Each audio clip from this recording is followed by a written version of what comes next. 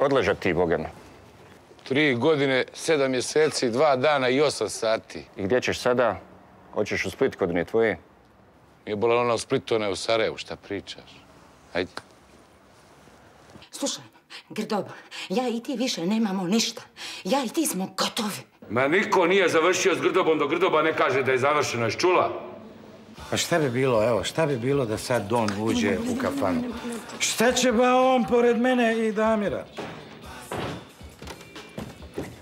A tu si tico sunce ili ti jebem da ti jebem. Sve će Grdoba da vas pobije, sve!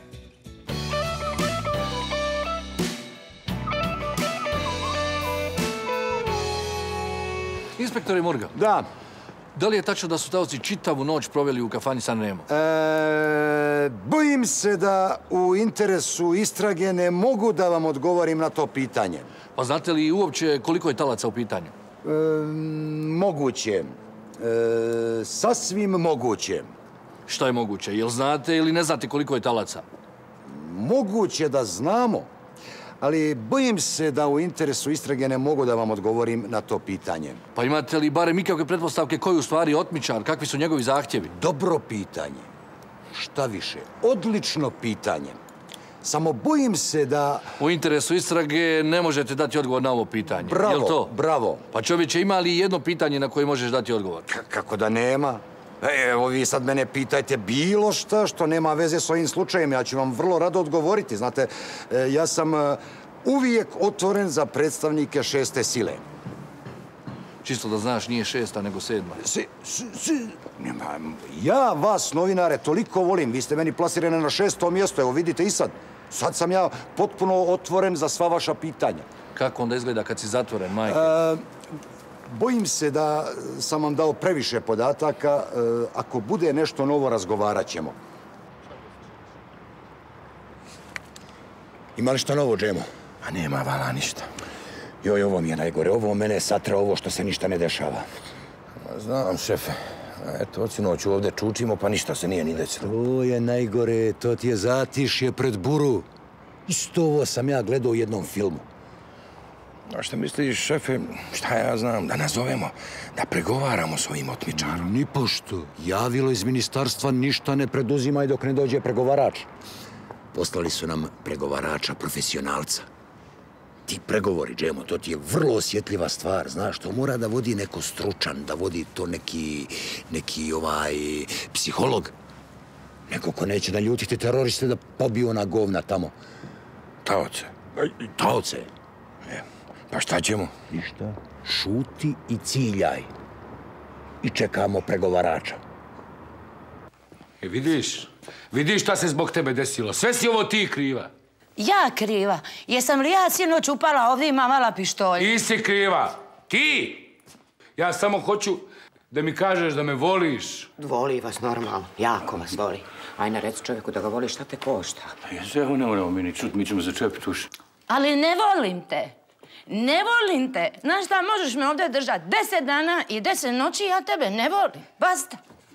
Gospodine Grdoba, ako mogu ja nešto da kažem. Ja mislim da ona ima jednu psihološku prepreku da vam to kaže.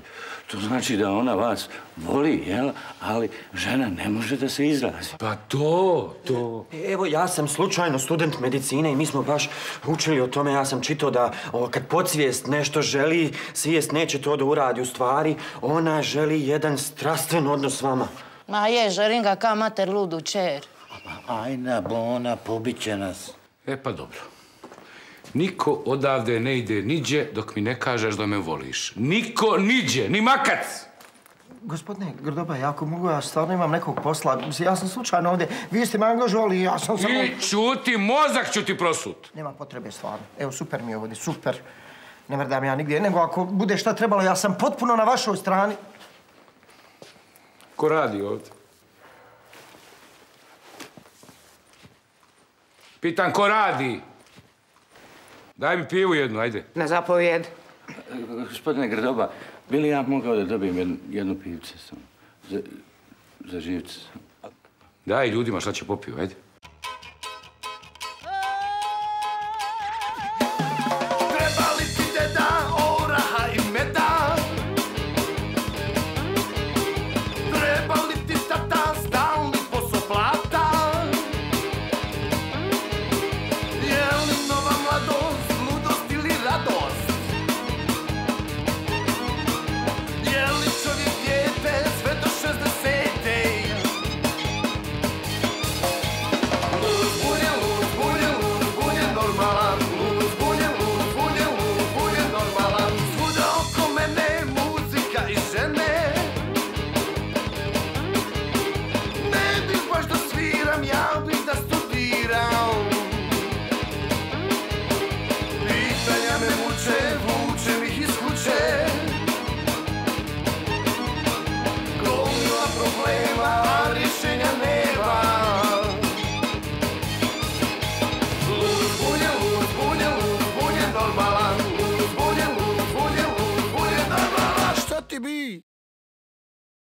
Novi pregled vijesti je u 12 sati, kada ćemo se javiti sa novim informacijama o talačkoj krizi. Program nastavljamo emisijom s igrom i pjesmom kroz bivšu Jugoslaviju. Hvala Bogu da neko ide kroz bivšu Jugoslaviju. Ali u ovom gradu, brate, sve belaj do belaja. Sarajevo je postalo luda kuća. Evo i bube.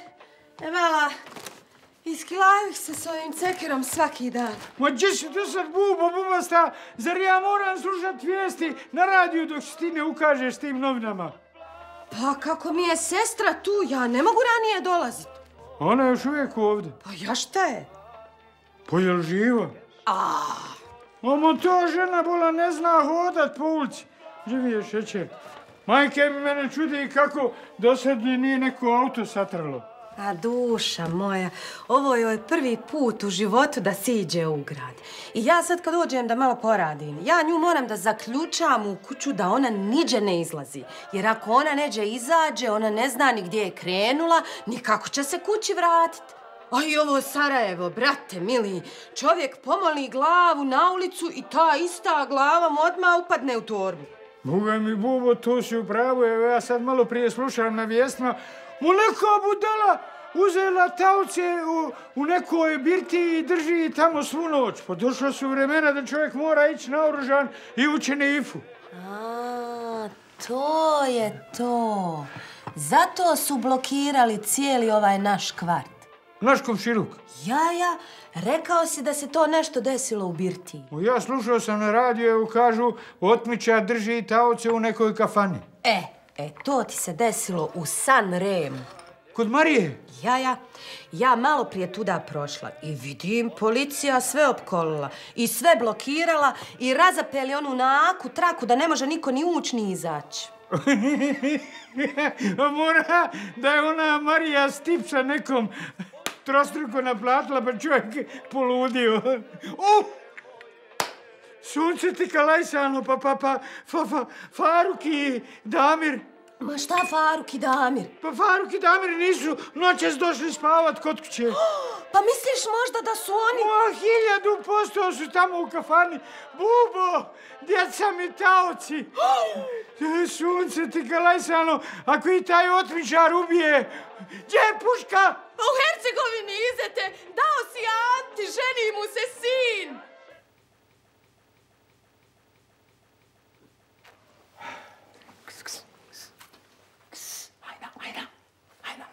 Pasje, ne smije vidjeti da pričamo. On je lud, pobit će nas sve. Ajna, Bona, pa reci mu da ga voliš, da nas pusti. Ne mogu mu to reći, morat ću se udat za njega, ne znaš ti njega. Ali mora nas nekako pustit. Šta pričate to? Šta pričate to, pitam? Gospodine Grdoba, ja sad možda i pitam, šta zdomuđavate vi ovdje? Ti ni jedne. Evo ni jedne. Šta pričate, ko ti ovaj? Ko je taj, pitam? Pa niko. Ja ne znam čovjeku ni ime. Pa šta pričaš onda s njim kad ga ne znaš? Ko je taj? Jel to on? Si me zbog njega ostavila? Jel to taj? Gospodine Grdoba, ja nisam taj. Ja nisam nikakav taj. Ja sam tip potpuno bez veze. Evo, pitajte bilo koga u gradu. Ja sam niko i ništa. Istina je potpuna. On je totalno bez veze. Gospodine Grdoba, pa meni se gospodična uopšte ne sviđa. Ne sviđa ti se? Ona ti se ne sviđa. Pa hoćeš reći da je ružna? Jesi to htio reći? Ružna? Ko je rekao ružna? Ja sam mislio, ne, gospodična se meni sviđa. Sviđa ti se? Imaš hrabrosti uoči da mi kažeš da ti se sviđa? Ma ne, gospodine Grdoba, ona se meni uopšte ne sviđa. U stvari, ili mi se sviđa, zavisi kako vama odgovara. Odgovara mi da ne razgovarate, da se ne domunđavate ništa, razumiješ? Ništa. Ko je ovaj? Šta pričate, pitam? Gospodine Grdoba, ja sam je pitao za pedikira. Vidim da gospodična ima sređene nokte, a ja isto svoje treba da sredim, pa sam je pitao za pedikira.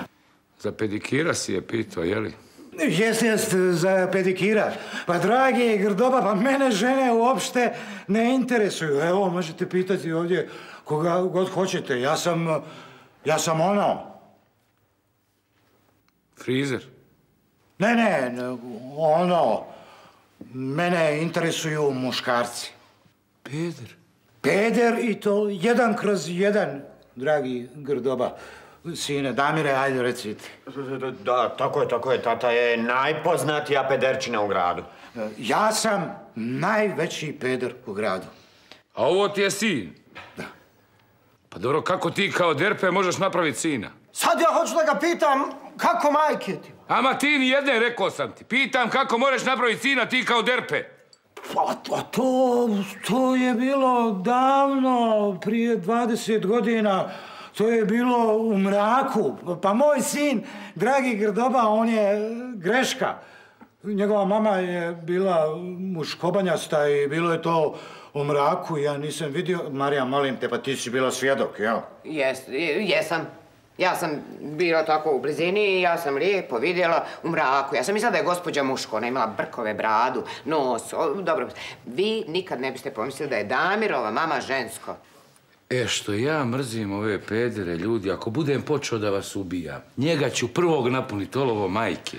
Pa nemojte, gospodine Grdoba, nemojte mene, molim, ja sam alergičan na olovo, ja se sav ospem. Ma ne brini ništa, ovdje nema grama olova, ovo su bumbum meci, znaš. Tako je, pa zna gospodin Grdoba od čega se danas municija pravi. Prije su se meci pravili od olova, danas se prave sa košuljicom od bakra. Dobro, koliko ću ja puta tebe opominjati danas? Ni jedne više. Kad njega ubijem, ti si drugi na redu, razumiješ? Nemojte, gospodine Grdoba, ja sam alergičan na bakar.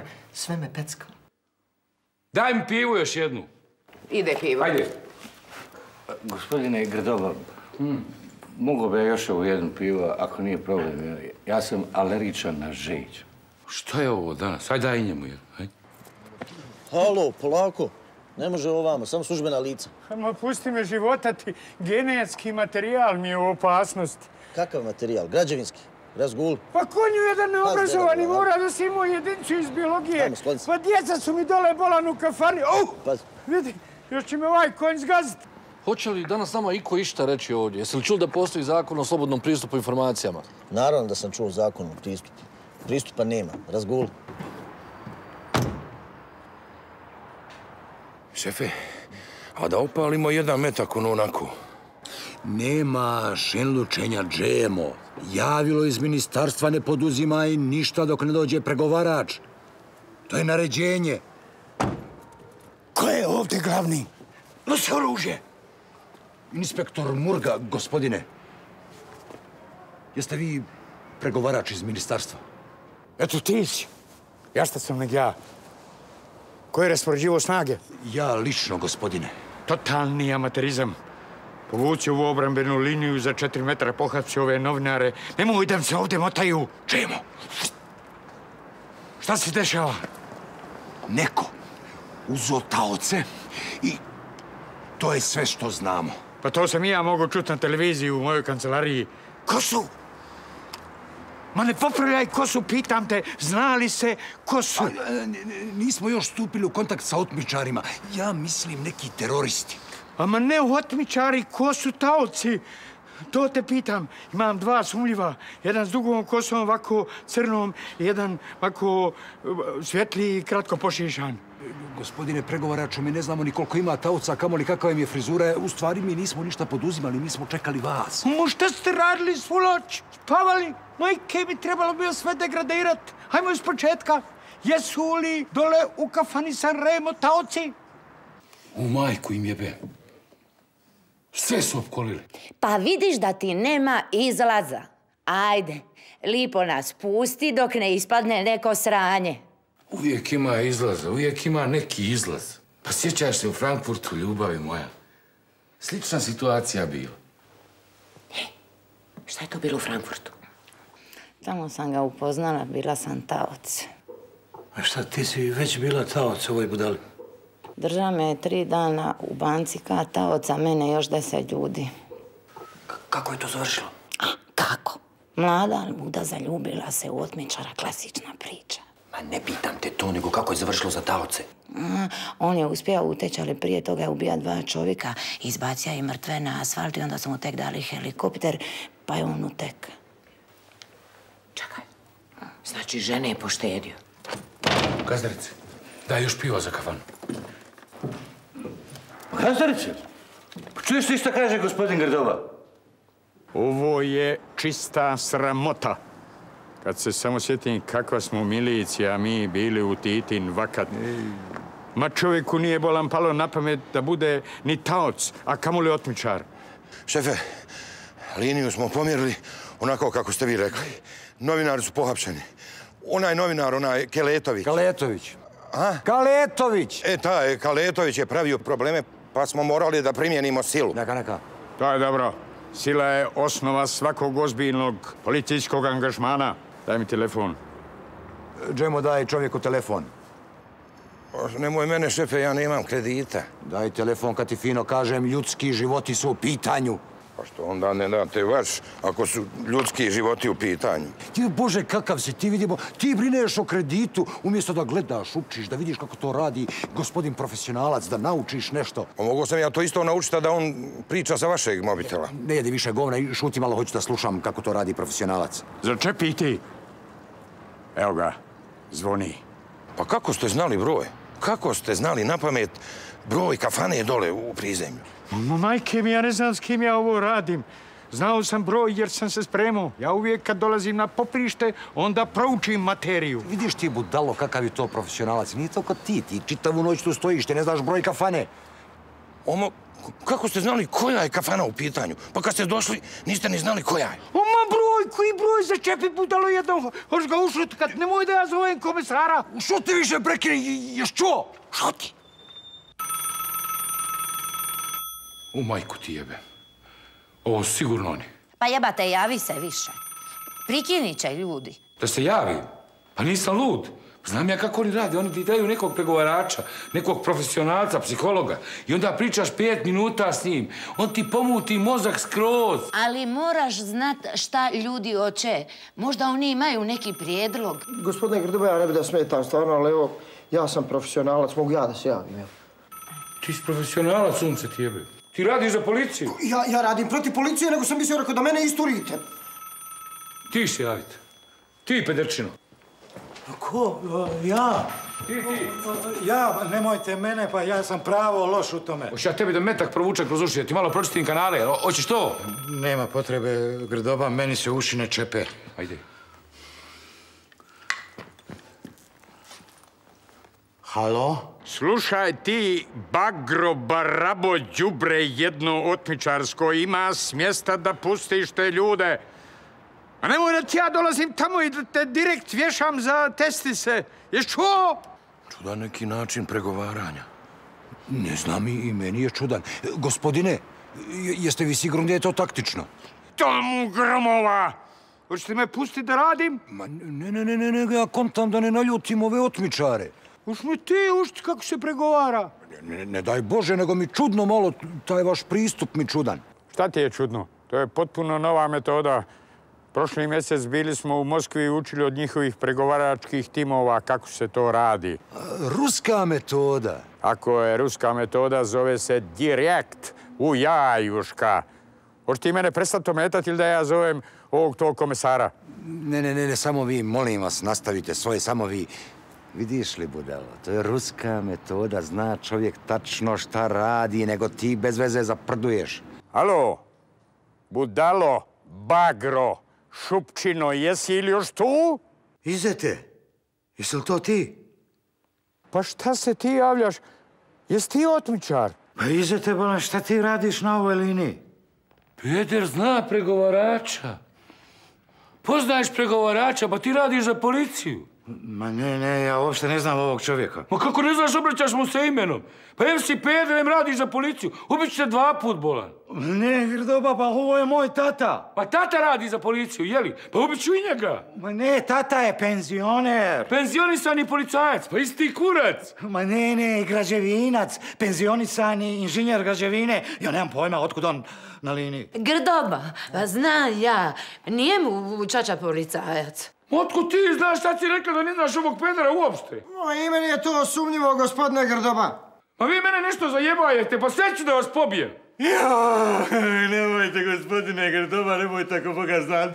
Ja imam ženu, 3 mali djeci, imam krov nad glavom. Ja mu ne bi vjerovao ništa, gospodine Grdoba. Provjer ću ja malo ženu, djecu i krov nad glavom. Pa dosta više, majku vam jebe! Pucaju. Ovo na nas, šefe. Ne znam mi. Mene izgleda nije pogodilo. Halo, Faruk. Šta se dole dešava? Pa vi izgleda mislite da se ja zajebavam, jeli? Jel to mislite? Pa vi još ne znate s kim imate posla. Još ne znate, a znaćete. Grdoba. Molim. Ajde, saberi se. Ajde. Ajde. Ajde, pusti čovjeka da razgovara. Znaš da čujemo šta i oni hoće. Ha?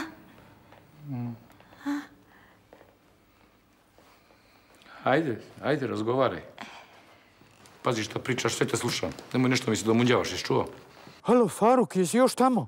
Ova izgleda poznaje otmičara, znamo ime. Joj, dosta više i tebe. Pa vidiš da je čovjek profesionalac, on poznaje sve otmičare u regionu. Pusti me malo da slušam. Pucao u plafon. Pa je li ga bar pogodio? Otmičar je izgleda neki ozbiljni profesionalac. Pogodio plafon iz prve. Halo, Faruk, sine. Boga mi, ja mislio da si ti napravio ovo sranje, nisi imao para da platiš račun. Ama nisam ja otmičar, ja sam taoc. Jeste, i Damir je taoc. Pa, ne znam, čekaj da ga pitam. Pitaju, kakvi su vam zahtjevi? Zahtjevi? Pa jeba ga ti. Kad neko, znaš, ima taoce, onda mora imat zahtjeve. A onda oni pitaju koji su tvoji zahtjevi. Ha? Pa nemam, ja sam samo htio da mi Ajna kaže da me voli, mora li to? Kaže da on nema ništa, da je on samo htio da Ajna kaže da ga voli.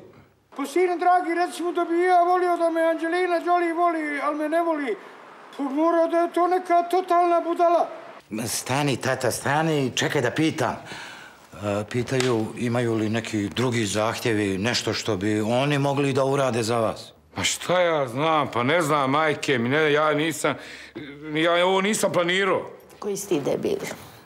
Pa dobro, šta da kažem? Ma ne znam, eto, ja neću ništa, hoću samo da me ona voli. Ako ja smijem da se umiješam, gospodine Grdoba, mogli bi naručiti pice. Pice? Picu, jeste. Znate, ja imam tog nekog stanovitog iskustva u ovom policijskom radu. U ovom radu protiv policije sam stekao određena iskustva i zahvaljujući filmoma, znate, u ovakvim situacijama otmičari uvijek prvo naruče picu. Dobro je to. Recite nam dostave pice. Gospodine Grdoba, molim. Ja se izvinjavam. Mogu bi ja malo te pice? Mogu bi ti malo, ja. Da, 4 pice nek nam dostave. Znači, samo pice? 4 pice nek stave kečapa, baš puno kečapa. Tata, ovaj hoće pice, 4 pice i kečapa, onako, baš puno kečapa. Pice?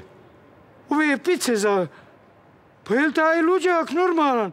Kidnapovo ljude da bi pojeo picu. Stari, sad samo hoće pice. Poslije će biti drugi zahtjevi. Pa dobro, pusti čovjeka da razmisli. Reci, čućemo se kad stignu pice, tako li? Čućemo se kad stignu pice. Pa dobro, dolaze pice.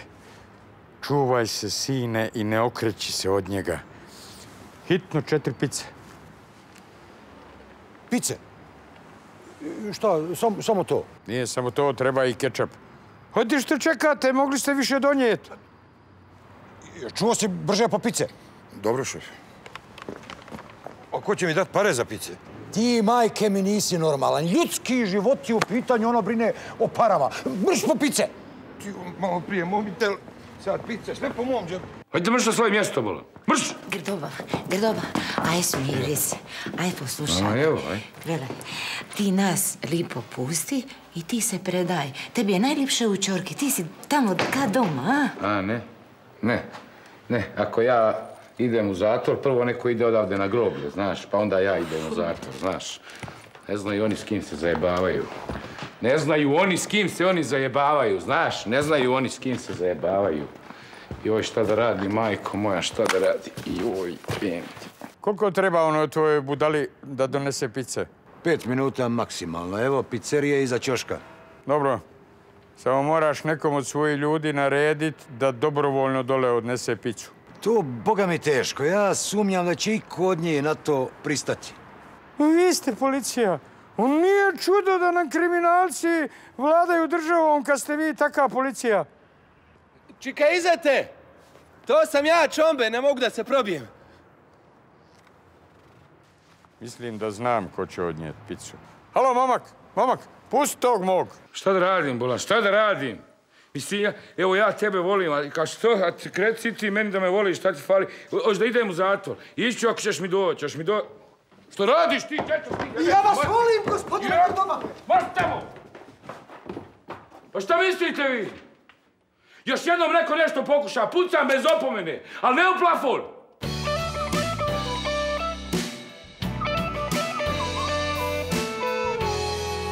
Znači, čika, izete, to je kao neka vježba, jel? Moj djabolan, obična vježba, šala. Znaš ono, ništa nas ne smije iznenaditi. Znam to. Ja sam jednom trebao prije rata da učestvujem u vježbi, ništa nas ne smije iznenaditi. Međutim, pala kiša iznenada i otkaže se vježba. Evo ga, sad imaš šansu, bolan. Mi ovdje treniramo ko da su otmičari zatvorili taoce u Sanremu. Jo, pa to će onda biti neka akcija, a? I na tebi je samo da im dobaciš piću dok ovaj kreten donese, evo 3 sata ga čekamo. Kontaš? Ma kontam, čekaj, izete, ali ja nisam mislio da ću ja dobacivat pice, nego da ću ja ono nešto ko policajac, s puškom, akcija, znate? Ti jes policajac, ali si nešto ko tajni agent. I mi tebe ko fol šaljemo da ti dobaciš pića, u stvari samo da vidiš koliko ih je, kako su naoružani i sve te stvari. Razumiješ? Ja razumijem. Evo pica. Mođi si bolan do sad, smrzla se sva sarajevska milicija. Išao kod Jarana dolne liđu, kod njega su najbolje, najjeftinije, ekstra super mini. Ti sad imao više para. Sram te bilo, ti mene samo brukaš pred ovim specijalistima. Viš tamo, daj vam te pice. Čombe, sve jasno, poleti. Da trčim. Ma možeš trčat, ali samo cik-cak. Hajde, poleti.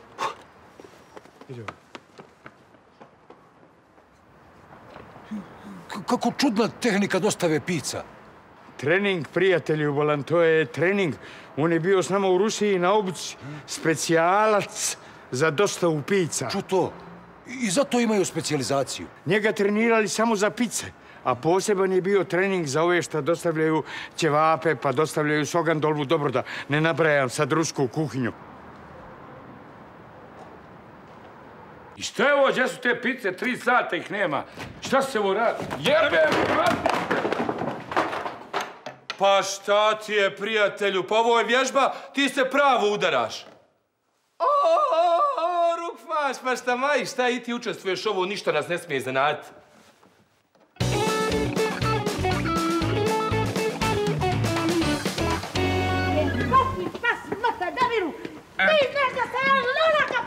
Neka ljudi, maknite mi ovu ženu, ubij me, jepe, pusti me!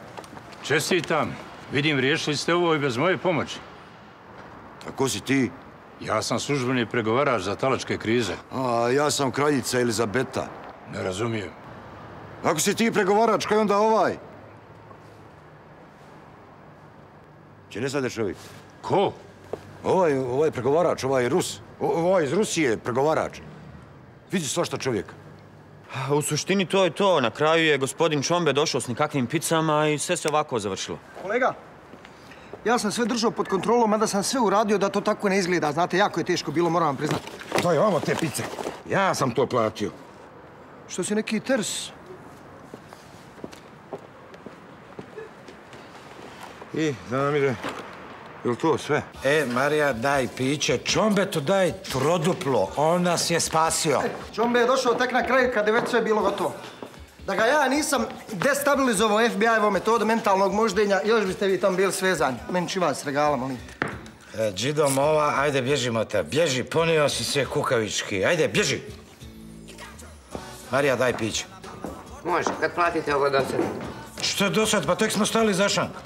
Ono danas sve, a? Da vidimo. Bilo je 12 piva. Ali Marija, to je zvao gospodin Grdoba.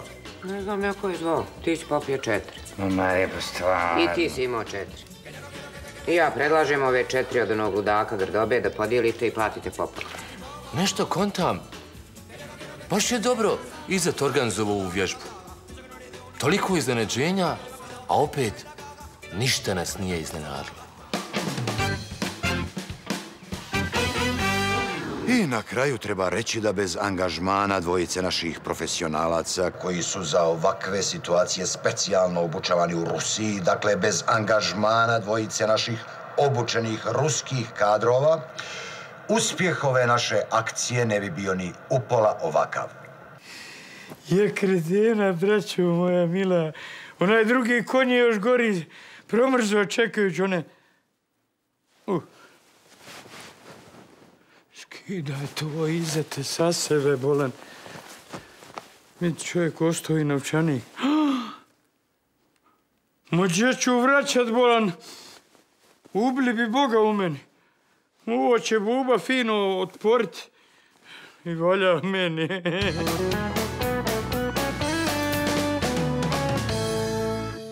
Znate li priču o liku Grdobi? I ja sam je tek onomad čuo. Jednom 9 dana nije pušto ljude iz birtije. Imao pištolj, niko ništa reko nije. Volio je lijepu